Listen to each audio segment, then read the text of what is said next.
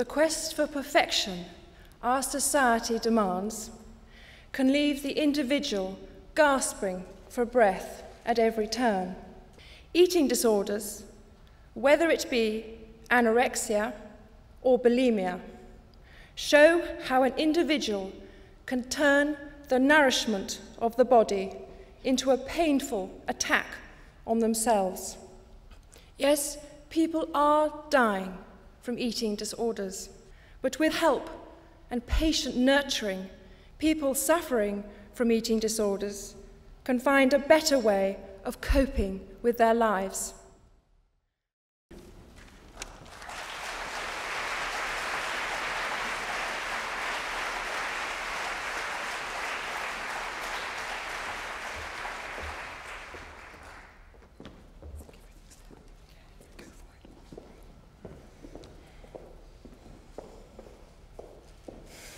Ladies and gentlemen, I have it on very good authority that the quest for perfection our society demands can leave the individual gasping for breath at every turn.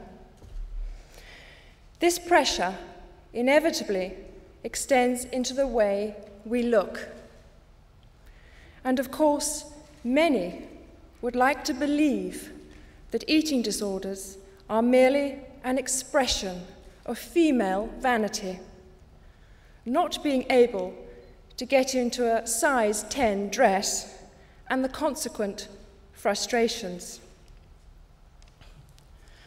From the beginning of time, the human race has had a deep and powerful relationship with food. If you eat, you live. If you don't, you die. Eating food has always been about survival, but also about caring for and nurturing the ones we love. However, with the added stresses of modern life, it has now become an expression of how we feel about ourselves and how we want others to feel about us. Eating disorders, whether it be anorexia or bulimia, show how an individual can turn the nourishment of the body into a painful attack on themselves. And they have, at their core, a far deeper problem than mere vanity. And sadly, eating disorders are on the increase at a disturbing rate, affecting a growing number of men and women, and a growing number of children too. Our knowledge of eating disorders is still in its infancy, but it seems, from those I have spoken to, that the seeds of this dis-ease may lie in childhood and the self-doubts and uncertainties that accompany adolescence. From early childhood, many had felt they were expected to be perfect, but didn't feel they had the right to express their true feelings to those around them. Feelings of guilt, of self-revulsion, and low personal esteem, creating in them a compulsion to dissolve like a disprin and disappear. The illness they developed became their shameful friend by focusing their energies on controlling their bodies. They had found a refuge from having to face the more painful issues at the center of their lives. A way of coping, albeit destructively and pointlessly, but a way of coping with a situation they were finding unbearable. An expression of how they felt about themselves and the life they were living. On a recent visit to the Great Ormond Street Hospital for Sick Children, I met some young people who were suffering from eating disorders. With the help of some very dedicated staff, they and their parents were bravely learning to face together the deeper problems which had been expressed through their dis-ease. With time and patience and a considerable amount of specialist support, many of these young people will get well. They and their families will learn to become whole again. Sadly, for others, it will all be too late. Yes, people are dying from eating disorders.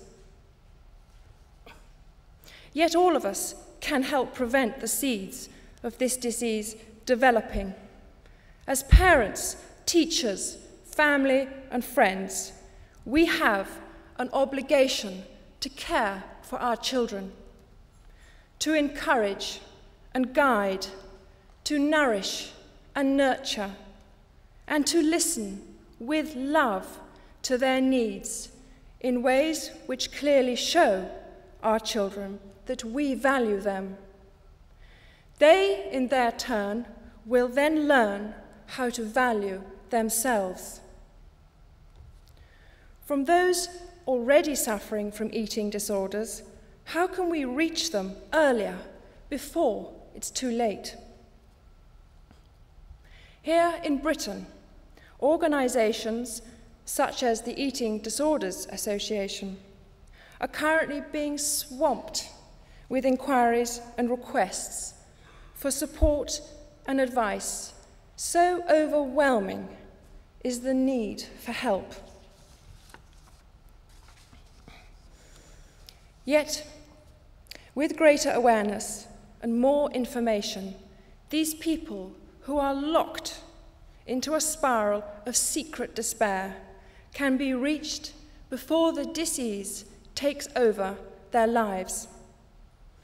The longer it is before help reaches them, the greater the demand on limited resources, and the less likely it is they will fully recover.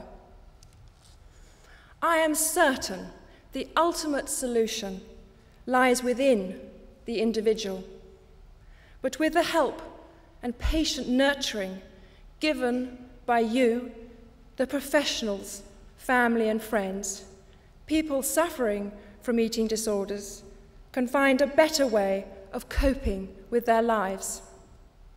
By learning to deal with their problems directly in a safe and supportive environment. Over the next 3 days, this international conference has the opportunity to explore further the causes of eating disorder and to find new avenues of help for those suffering from this incapacitating disease.